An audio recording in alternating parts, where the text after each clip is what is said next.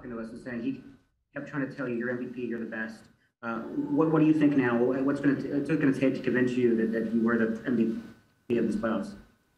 You know what? I'm still can't believe it, and it's obviously the whole team deserves it for sure, and you know, just to have 5 shutouts in one playoffs, it's all about team for sure. We were able to shut down the teams like four times in a row in clinching games, and you know it's just amazing. Can't say more. It's all about. It's not about me. It's about our team. John Romano, Tampa Bay Times. No, I'm okay. Sorry. No problem. Mary Fiallo, Tampa Bay Times. Andrei, I saw you down on the ice. It looked like you were on your phone. I'm just curious who you were talking to and just what you were trying to share in that moment.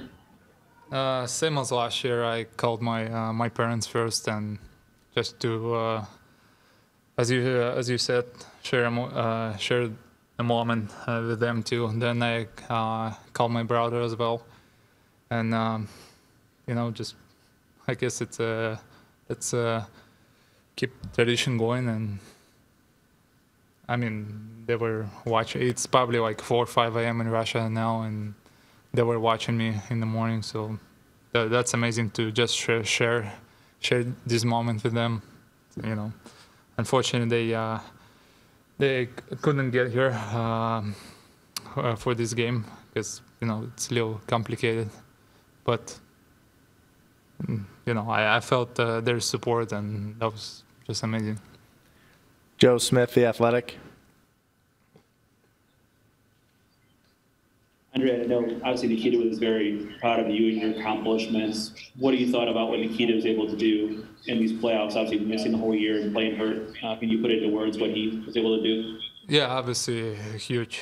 Just best goal scorer in the NHL, best, the most smartest player in the NHL for the past few years, and I mean he was the big part of our team this play. I mean, he's a big part of our team generally, and to miss the whole season and come back in the playoffs and to get more points, like two second playoffs in a year. That's just amazing. Great player, great personality, and to be honest, I was surprised that he didn't get a Conn Smythe.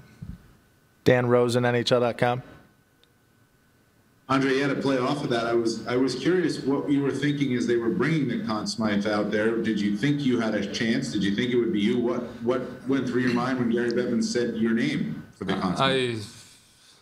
To be honest, I couldn't believe it. I just in a moment like this, you just think about the cup, like how you raise the cup, and Conn Smythe. It's obviously huge, but it's obviously secondary after the Stanley Cup. So, and as I said, I thought the coach or maybe Pointy, they were going to get that, but when they said my name, I didn't even hear it. Like, and the guys started like they started like, hey, go get out. What? They were like, Conn Smythe. Oh, nice. So it was a big surprise.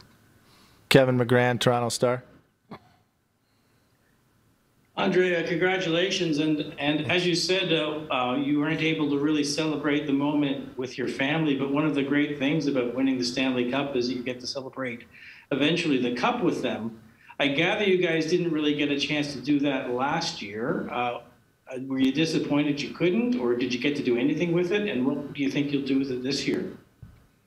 Yeah, as parents, I brought my parents here, and we all had a pretty good time with the cup, but this year, you know, I'm not sure what's the rules going to be here or in Russia. So obviously, I will do everything I can to get it to my city in Russia, so to Ufa, and but as I said, I don't know what's the rules going to be, and I mean, I guess we'll find out next few days. Eric Erlinson, Lightning Insider. Congratulations, Andrei. Thanks. You were part of a group that were on the ice in 2015 in Chicago, and that disappointment that you guys felt. To come back 6 years later, win a cup on home ice with a lot of the group, knowing that there's probably changes coming next season, what does that mean to kind of have that journey with a lot of this core group? Yeah, actually, you know what? That's funny because I was thinking about it right before the game, and you probably know that I don't like to think too much before the game, but I guess fortunately or unfortunately I did, and I remember that game 6, I guess I was in Chicago when they won I think that was 2-0, and they won the cup in front of home crowd, and I was like, wow, like must be nice to do that in front of your own fans, and you know what, we just did it, and still can't believe it. Just to win one cup, it's unbelievable hard, and to win back to back, it just takes the team like ours. Just, you know what, I can't say enough about our team. It was just amazing. I'm proud to play in front of them.